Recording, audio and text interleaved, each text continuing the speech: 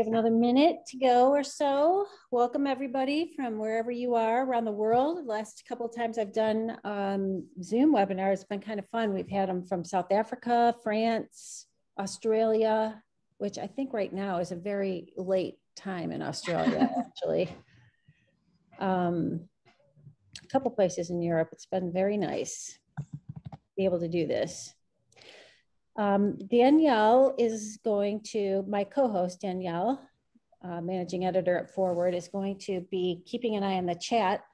So if you have questions, please post them there. We've also asked everybody to do us a favor and let us know what kind of project you're working on, fiction or nonfiction, children, adults. That gives us a feel for the room, so to speak, and better answer your questions and spend a little bit of time on other issues if needed. She may interrupt her program because I'm basically going to hand things off to her in a little while to answer some of the questions, or we'll hold off to the end and answer them as well. I'm also going to share our email addresses at the end of the session so that you can email us. And we are recording. We'll share the recording with our friends at Bowker, and they are going to share that with you as well, as long as it might be a couple of days before that happens though. So thanks in advance for your patience. Anyway, my name is Victoria Sutherland. I'm the publisher of Foreword Reviews Magazine and Foreword Magazine Incorporated. Danielle Ballantyne is our managing editor. She joined us a couple of years ago to head up our editing department, actually.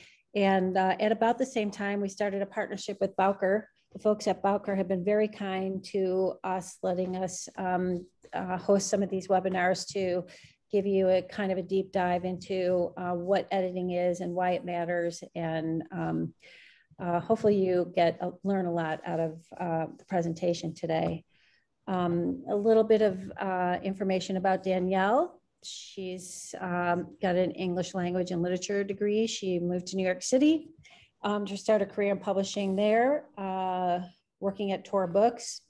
And then after she came to Michigan, she joined our team just before, no, it was a year before we had our homebound remote work situation. Yep. And I founded the magazine in 1998 with a couple of other women, both of whom have gone on to, one is married to a New York Times bestselling author. The other is a New York Times bestselling author. So I feel like we have some good cred in our background. I have a Bachelor of Arts degree in advertising and communications from Michigan State. I have almost completed my master's, but at the same time I started this company, I started my master's program, so it didn't work out for me to finish. But I have gone to all the publishing courses at NYU, Yale, Stanford, and I also have some agenting experience. But I'm just want to go over what we're going to cover today, and then pass the baton to Danielle to talk about her experiences in the field, why you should hire an editor, some common mistakes she sees, the different types of editing, some proofreading tips. She's pulled together a couple samples of what editing job might look like, and also give you some coaching guidance about things to consider when you're hiring an editor. So with that, Danielle, I'm gonna mute myself and let you take it away from here. Okay. All right, so starting off with why you'd hire an editor. First of all, editors are aware of industry standards and may have access to resources authors do not. This includes style manuals, certain editing software and things like that you could get access to yourself, but a lot of them you have to pay for them or pay for a subscription. It's either once or yearly or monthly. They're more likely to have access to that sort of thing. A fresh set of eyes provides objectivity. I think we've all, you finish the email and then as soon as you hit send, you see something wrong with it. And that's just because you're used to reading it. So getting that fresh set of eyes eliminates that sort of familiarity element. editing software has its limits. I know, again, it's something I'm sure it's happened to all of us. It's either Google Docs or it's Microsoft Word, and it's suggesting you change something and it just doesn't make sense. And if you just went through and went with every little red line underneath something, you're going to end up with something a little weird. So an editor will actually be reading through it and making the appropriate changes, and changing words to, you know, not just the closest correct spelling, but what you actually intended, things like that. And it also provides more confidence when submitting your work. Just having someone else go through it, whether that's a copy edit or a developmental edit, which we'll talk about a little bit later. Just having someone else have read it and I looked over the grammar or given you some feedback on your plot and things like that. It just gives you that little boost when sending it off for a publishing company or something else to read it.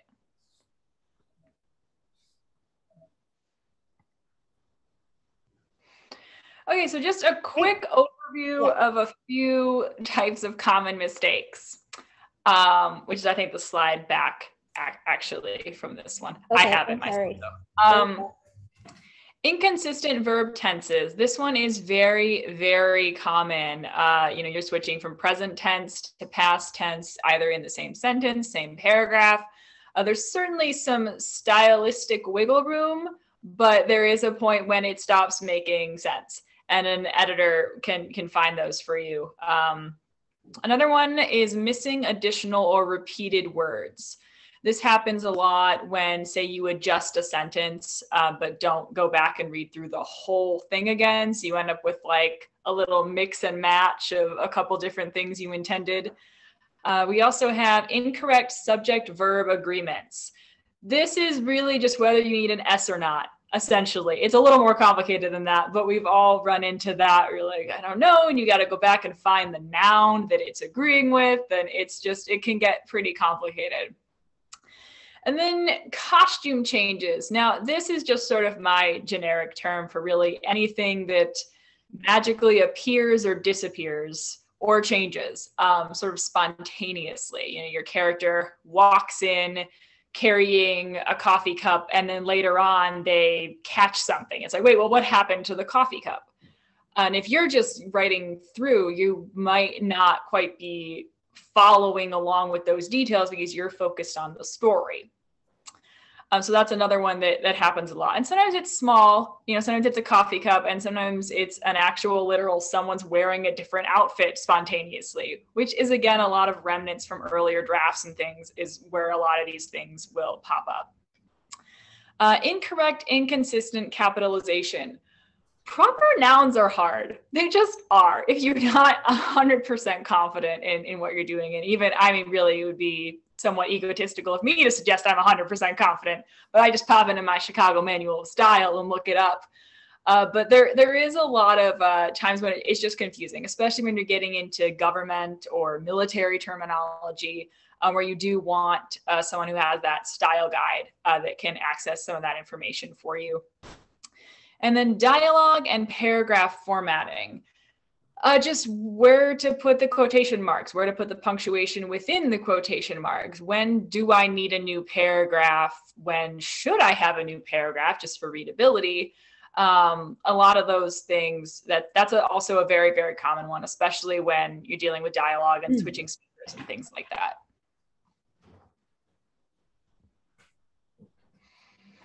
Okay, so just these are the types of editing. We're going to go through them in more detail. You can get a developmental edit, a copy edit, or a proofreading. You can't get proofreading with us, which I'll explain why as we dive into them a little bit more, but they all mean slightly different things, and it can be very confusing. So a developmental edit. This is sort of big picture. It's going to deal with things like narrative structure, pacing, reader satisfaction, plot continuity. Well, I mean, you can read it. I don't have to read it to you. These are global, we call global issues. And global just means throughout the entirety of the manuscript. So this is where you're going to want this edit if you are open to these changes. And that's really the most important thing when talking about a relationship between an editor and an author. you have to know what kind of edit you are open to, because your developmental editor could very well say, you know, I don't think the ending works. Let's do something completely different. And you have to be open to those sorts of big picture global changes. And that's where the communication and collaboration, and the sooner the better, comes in with this, because you really want someone there fairly early on. You still need to be open to those sorts of big changes. They're not going to be able to write it for you, obviously. We're not talking about a ghostwriter, or there's like an story coach or something like that that would help you from the get-go. You want a fairly solid first draft, but you want to be open. You want this to still be malleable. And you can ask questions. This is a situation where you would want to be asking those sorts of questions, like, do you think this scene works? What do you think of this character? How do you feel about the ending? You can have those conversations at this stage with a developmental edit, and you'll get honest feedback, and you can come up with maybe something that would work better, things like that. And that's why you want to be getting this, again, after you have a fairly finished first draft, but really the sooner the better you can loop in a developmental editor. That'll be more beneficial for both of you, because you want that feedback. And then if you're so far along and no longer open to a lot of these changes, or if you're like within a series, it's also sort of difficult to jump into the middle of an ongoing series of novels or what they may be and give them a developmental edit, because you're kind of locked in to certain changes that you cannot make. So the sooner the better for looping in a developmental editor. Yeah. Okay, and then we have a copy edit. This is probably the one that you'd be most familiar with.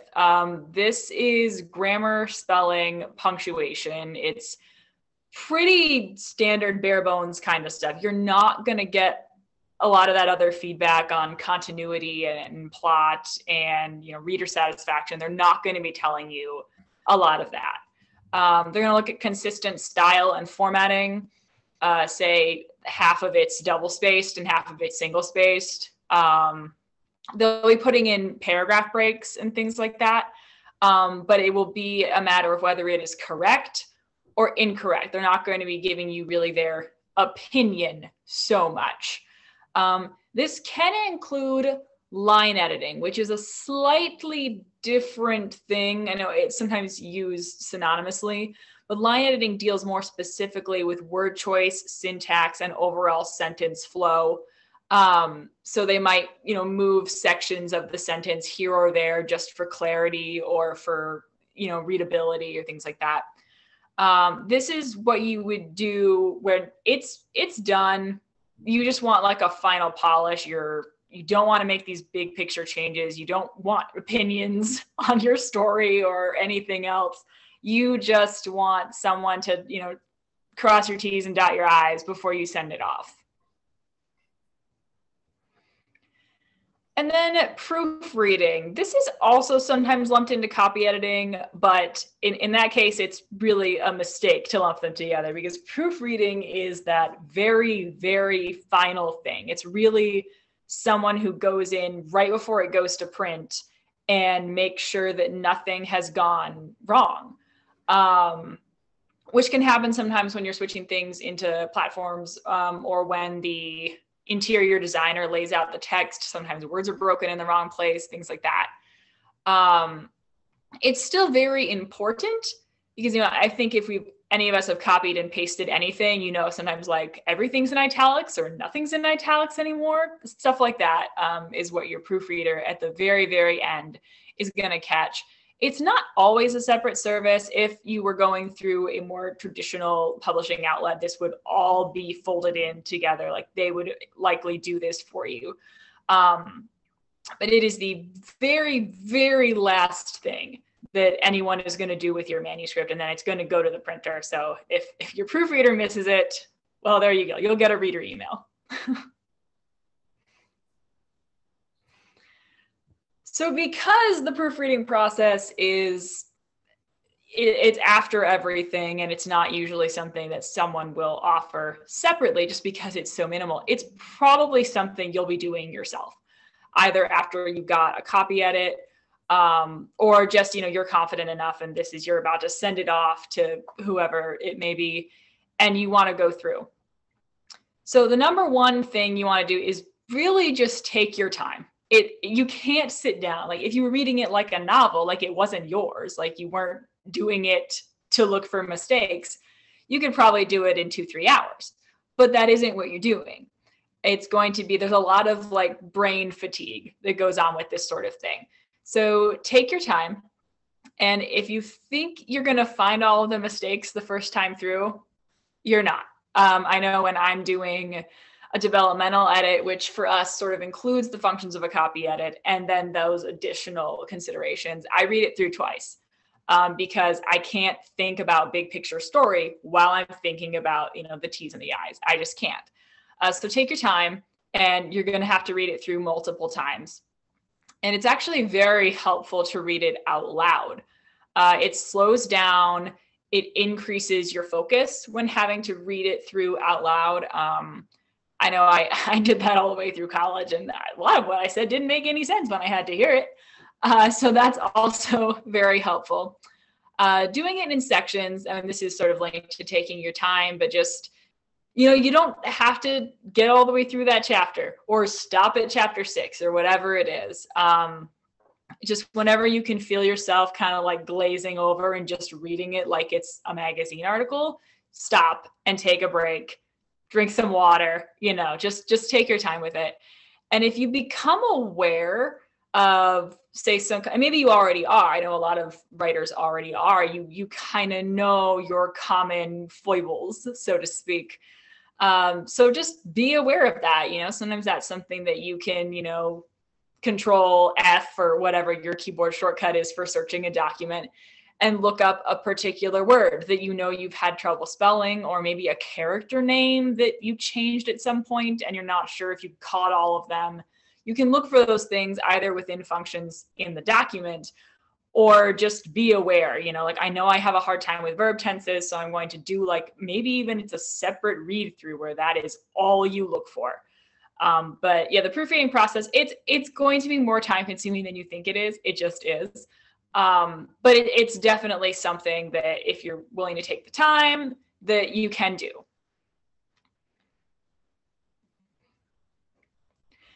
Okay, so now we have some sample edits.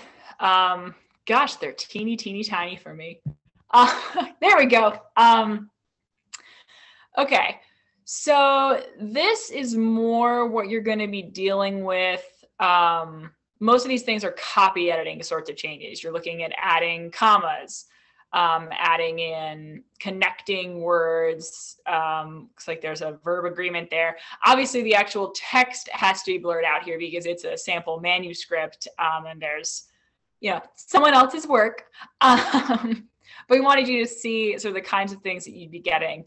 The comment about the mother there, the second one from the bottom, about a character sort of disappearing halfway through the scene, that's not something that your copy editor would be considering.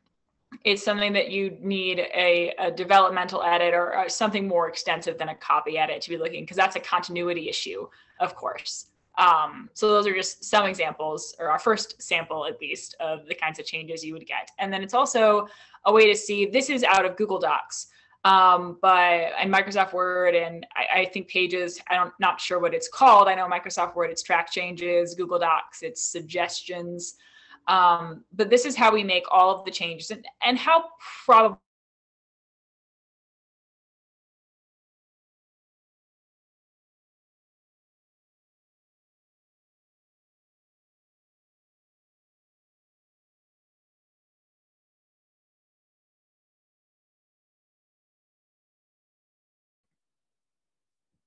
as you see fit. Okay. I lost you for a minute. Sorry about that. Oh, no worries. Did you want to see the second page too? Oh, I can. Okay. Okay, so second page here. Obviously, that top comment is, again, the kind of thing that you're going to be getting from a developmental edit. And then the rest of them are, again, copy edits. And you can see at the bottom there of the sample, I know it's blurry, but it's highlighted in yellow. And that's how comments pop up in these sorts of things. So your editor can highlight a section, add a comment. And so the highlighted sections in a manuscript that you get back, you can click on those and it will pop immediately up the comment that is associated with that. So that's another really useful feature, especially when it comes to developmental edits, because of course, copy editing, just there's fewer things to comment on.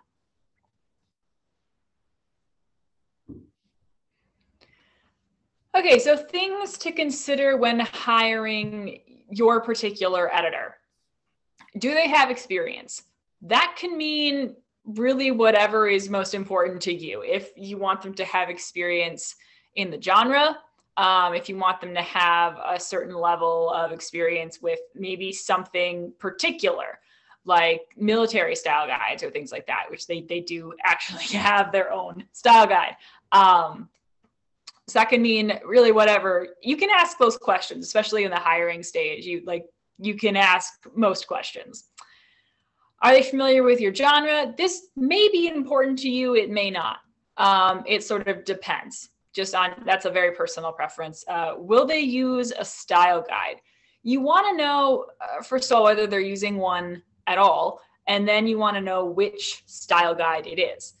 For the publishing industry, sort of your standard, anything that's going to come out of a publishing house that isn't specified. So like it's, I know like psychology, anything like medical,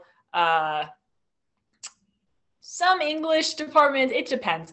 But there's certain disciplines that have specific style guides that they will use. And you'll want to make sure that you are using the correct one for wherever you're intending to publish it. So your, nonfiction paper, you're probably going to be looking at APA. But for just about any fiction, and then self-help memoirs, things like that, it's probably going to be in Chicago. So you want to be sure that your editor is using the correct style guide, and especially that they're using one at all. What sort of technology does your editor use? First of all, you want to make sure that it's on the same platform as you, or that you have access in some way to that file format.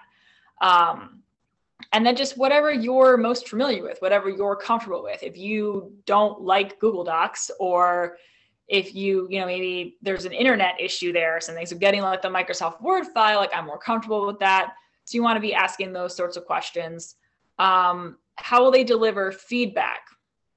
This could be a matter of track changes, whether they're putting them in directly and you can't see what they've changed or haven't, or whether they're using those functions in a word processor, or whether they're going to give you larger scale feedback or not. I know we have on both of our types of edits, developmental edit and copy edit, we also offer summary comments, which do lean more developmental edit. There was some debate, but we ended up saying that we will include it for the copy edit too, because it's not that much more work and these things can be helpful.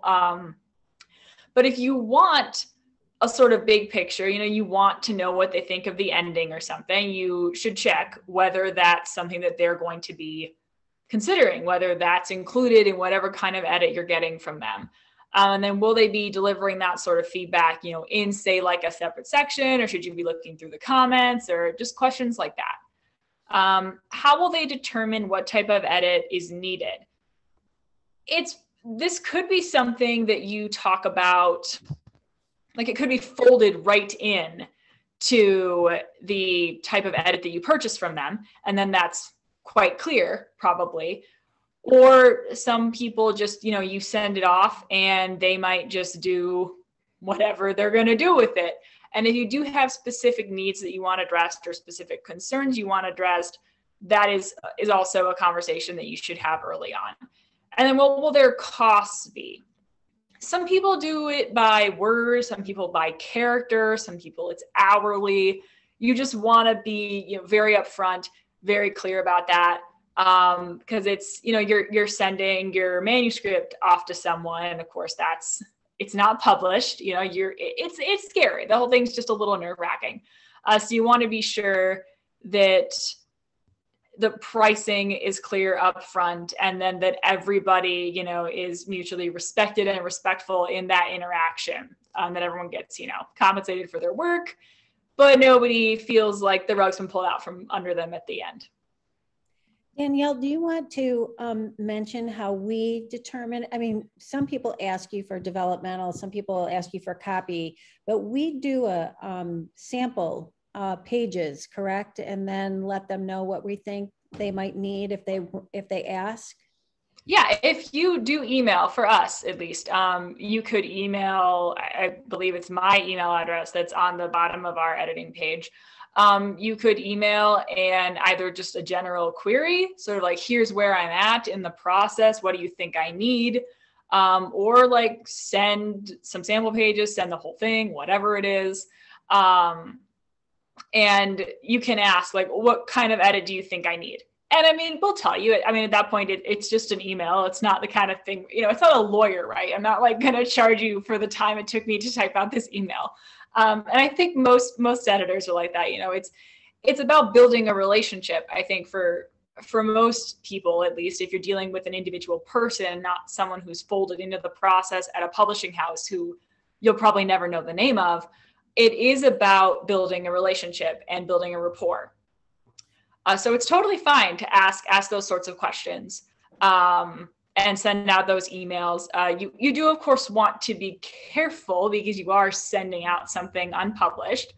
And it's copyrighted in the sense that it's your intellectual property, but that's very difficult down the line if they were to, you know, steal it.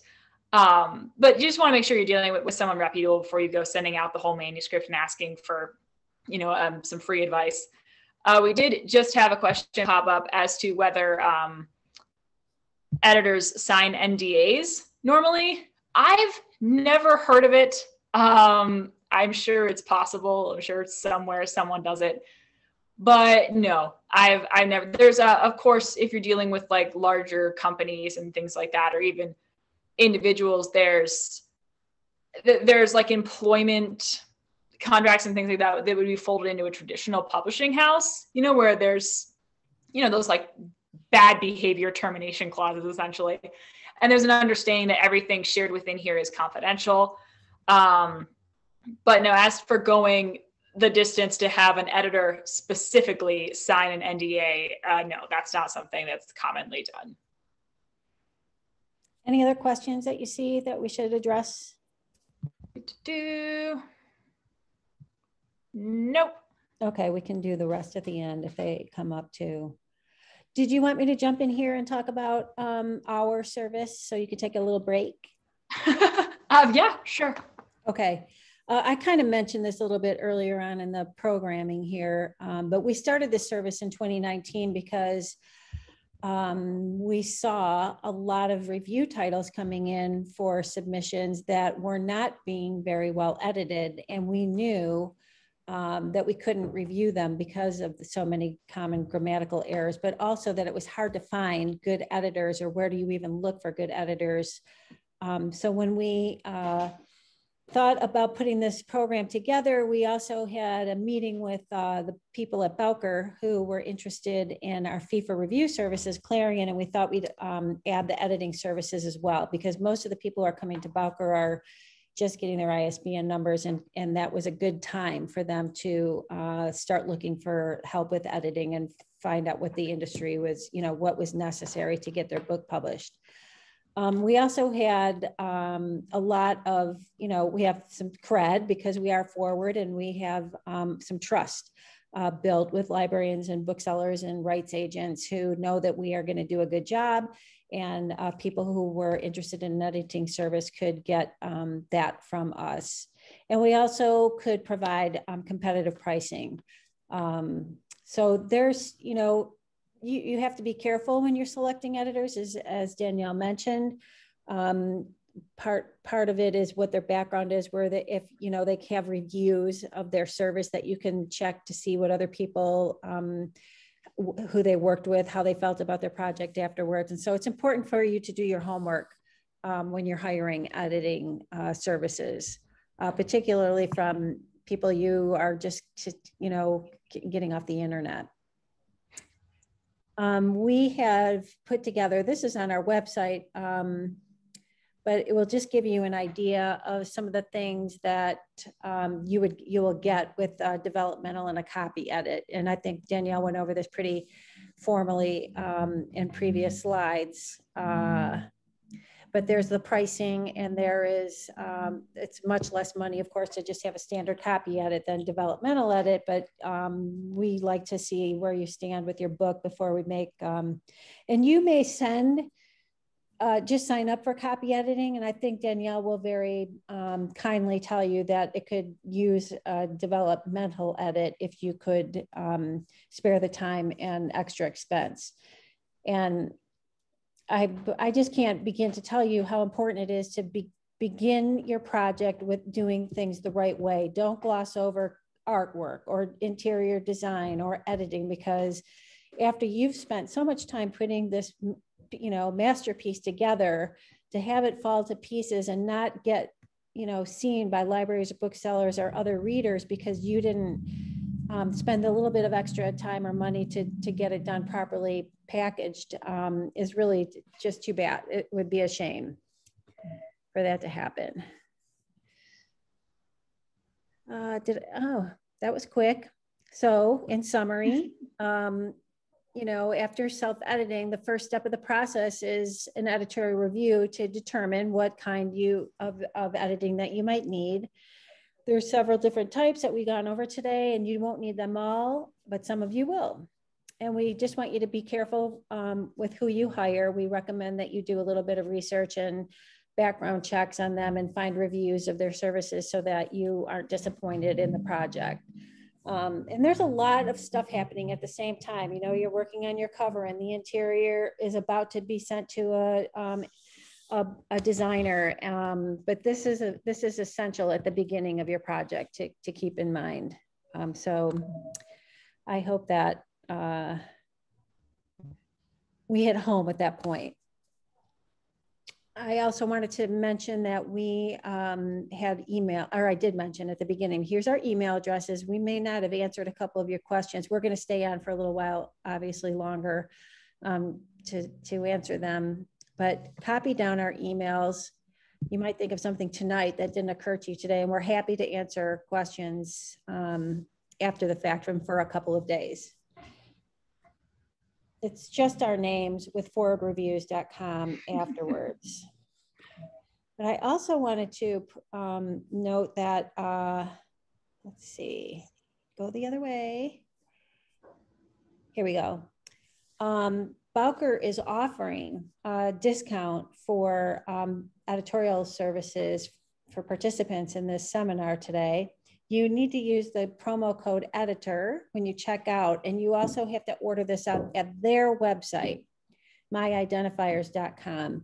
They usually offer this only for a week afterwards, and they're going to send a follow-up email, I imagine. I don't know if Richard or Andrew are online. They can confirm this in the chat session, but they want you to act sooner rather than later in order to take advantage of this opportunity. So please do at the myidentifiers.com site.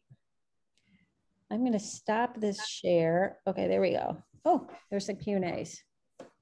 Yeah, we got Q&A and also the chat. We can see both of them, so you can drop your question in either of them. We've got a couple already. Do you also connect authors to agents? No, that's the short answer. An agent, you'll have to find that yourself. And if you want an agent before you go to a publishing house, we do editing and we have the magazine, but we don't publish, print, go through all of that with your book. But please, if you are going through a publishing house that does all of that, please get an agent and get it early. You need that advocate in there. You really do. So that it's very important, but no, that's not something that we provide. We have a question about the collaborative process between an author and a developmental editor, and then what the final delivery looks like. Of course, the final delivery is going to be different. That's another one of those things you'd want to talk about, you know, what file format you're getting it in, whether it's going to be sort of a back and forth conversation the whole time, or just sort of send it to me, I will finish it, I will send it back. And then the collaborative process, that can be as extensive or as limited as you want, really. You know, sometimes authors just send it to me and I send it back. And then other times I send it back and then there's a bit of a back and forth. And this can go on, you know, it can just be a handful of questions. I've had it go on for months, honestly, just back and forth. And then what do you think about this? What do you think about that? So it's really up to you. Then we have, what advice do you have for someone doing self-publishing? Well, truly, this is, self-publishing isn't even such a simple term anymore, because there's a lot of services that sort of, you know, they handle the distribution, they'll handle even the editing. It just depends on sort of which company you're going through. But in the purest sense of, you know, you put everything together and then you format it into an ebook and throw it up on Amazon. You just want to have someone checking all of that along the way. Maybe that's a skill set that you have that you're confident in, you know, either the editing or the interior formatting or the cover art or whatever. But then whatever is not something that you have in your wheelhouse, just make sure it's done right. Because, you know, as much as we like to say you don't judge a book by its cover or all these other little things, it's not true about people and it's less true about books. So just make sure that you take your time and find the best resources. And there's a lot of, you know, freelance websites these days. Like, I know Fiverr, which is just Fiverr without the E, that can help you with some of those smaller things like interior formatting, or BookBaby and places like that do, you know, design, interior design. They might even have graphic artists now, I'm not sure. But you just want to make sure that all of it's done well.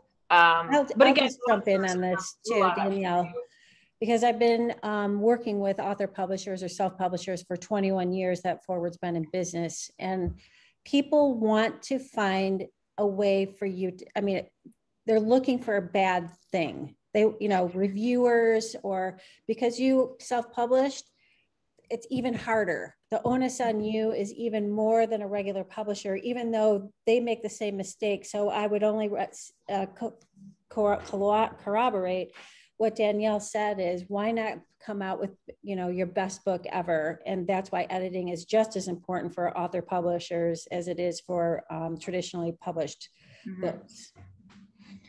Okay, and then we have, what's the standard timeline for a copy edit? Ours is 2 weeks, 1 week if it's expedited. That's not offered through Bowker, the expedited version that you have to order directly through our website. But that's probably pretty standard. If anything, I think it's a little shorter, but that one is shorter because our developmental edit is 3 weeks. And so having that difference in the timelines is helpful, just to put things in the queue and make sure everything gets done and can be paid the close attention to that it deserves. Then we have another question. How do memoirs fit in with all of this? They're just, I mean, it's just nonfiction. You know, we do literary nonfiction, by which I mean anything that's not an academic paper. So it's all the same. All the advice is the same. It's all just as applicable. And we have another question. What is the best time, or month rather, to publish a book? There's a certain set of people who will say that there's certain times that you want to publish certain types of books. I'm not sure if that matters so much anymore, other than, like, obviously if it's Halloween theme, you don't want to do it in April. But I think we're drifting more away now from this idea of, like, you know, summer thrillers or summer romances, or, you know, autumn, winter mystery kind. I don't know if those things are so cut and dry anymore.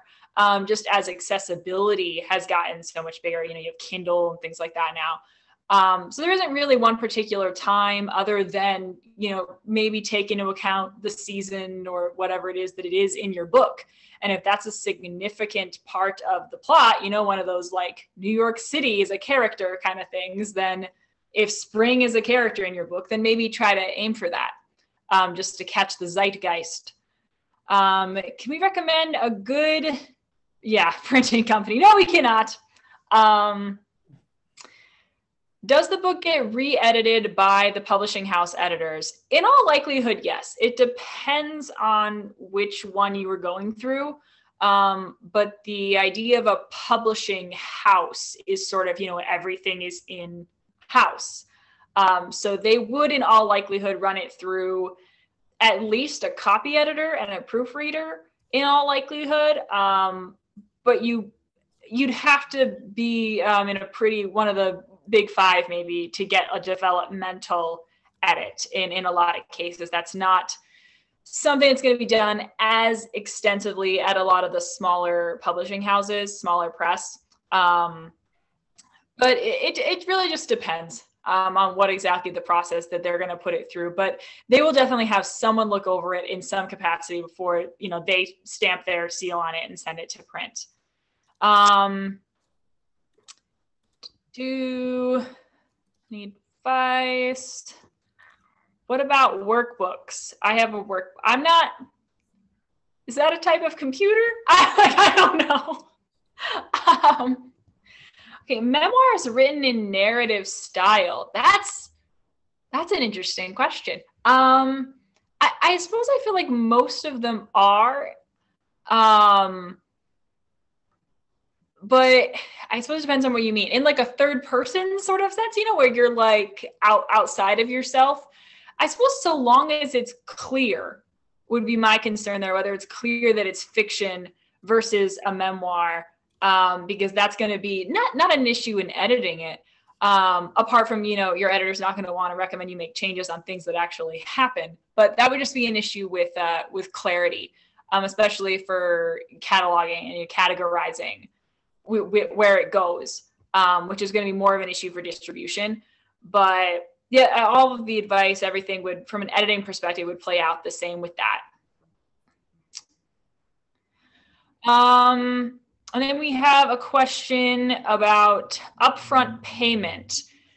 That's certainly a risk, especially, the service mentioned here is Readsy. You're going to have a similar problem with Fiverr, a lot of these sort of freelance rooted sites.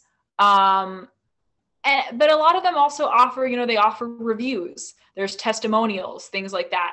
You got to do your research. And then you want to make sure that there's someone else, like whether that's, Readsy or whether it's Fiverr or whatever, there's some overarching umbrella here that you can contact, because if it's just you and, someone at hotmail.com, there's no one to reach out to when that falls through. So just doing your research is good. And upfront payment, it certainly has its risks, but to not do it then is putting someone else in a vulnerable position. So there's not really, it's sort of a win-lose or a lose-win with that sort of thing. Books based on a true story, but I assume that's supposed to be fiction. If there's any element of it that is not true, there's maybe little room for embellishment or something. But if it's, those like based on a true story, like we've all seen those horror movies or what have it, right? Where it's like, is it though? So that would go through as fiction. Again, it wouldn't really matter from an editing perspective, but booksellers and librarians and whatnot, publishing houses can't market something as nonfiction if there's even elements of it that are fictionalized, because it's no longer nonfiction. That's sort of an all or nothing sort of consideration. Okay, I'm not any more questions. Andrew did note that the deadline, the 10% deadline, would be extended through October 4th. So again, go to the Bowker site, myidentifier.com, in order to order this service. And if you have any further questions for Danielle or I, the email addresses are our first names and forwardreviews.com. I just want to take a quick minute. Thank you, Danielle. You're always so great at these. And also thank our partners at Bowker for giving us an opportunity to shed a little bit of light on helping make authors and smaller publishers more professional. It makes a big difference. I've heard James Daunt, a lot of people speak in the industry say, you know, just we don't mean to be harsh, but it's important for us to be frank. If your book doesn't measure up, it's not going to get shelf space. And that's really just the bottom line. They can't, and we can't with the review services invite people to have their books get a good review if it's not done well. So this is your first bit of homework that you have to do after all the time you spent putting it together. Don't drop the ball on the end parts, which is the interior design, the cover design, the editing process, because it could really make or break your book. And with that, we thank you all for joining us and spending some time this afternoon from wherever you are. Thank you. Bye-bye.